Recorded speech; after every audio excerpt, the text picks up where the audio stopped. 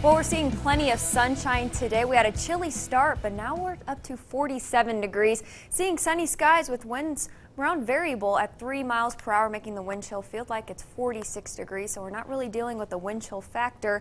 And temperatures around the area: 48 in Rossville and Kokomo, 47 in Rensselaer, currently 48 in Fowler, and 52 degrees down in Crawfordsville. And we're seeing all the sunlight just because we have high pressure over the state. That's, however, going to be moving out of the area. As we get closer to the evening hours, we'll see more clouds build in as we have another system approach. This shows tonight at 7 o'clock, so we will see a few more clouds as we get closer to the evening hours.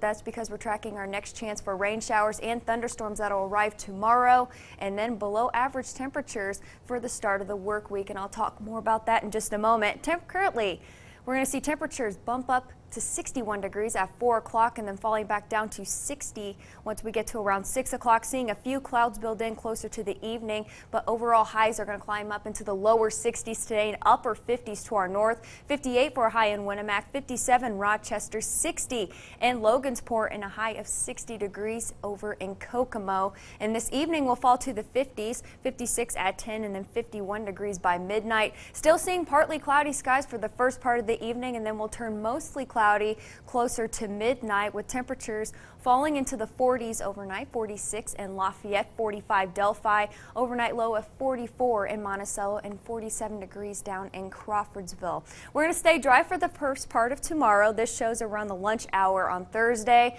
and then we'll start to see the rain showers and thunderstorms move in. This shows 7 p.m. We'll see scattered showers, maybe a few rumbles of thunder during the overnight period, but once we get to Friday at 7 o'clock in the morning, we should dry out and we'll see mostly sunny skies for your Friday as well as today. High of 61 degrees. Clouds will be increasing as we get closer to the evening hours, and then turning mostly cloudy tonight with a low of 46 in Lafayette. Winds will be coming in from the northeast between 5 to 10 miles per hour, and a high of 70 degrees for tomorrow.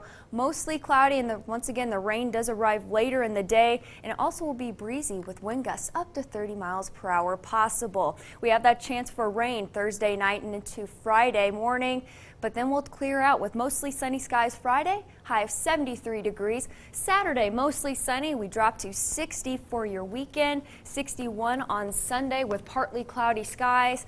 And then once we get to Monday, we're really going to be dealing with an unsettled weather pattern. We're going to see lots of chances for rain for the first part of the week, and temperatures are going to be well below the average for this time of year. Our average is supposed to be 66 degrees, and on Monday and Tuesday, we'll only have highs in the upper 50s, 59 on Monday and 58 on Tuesday.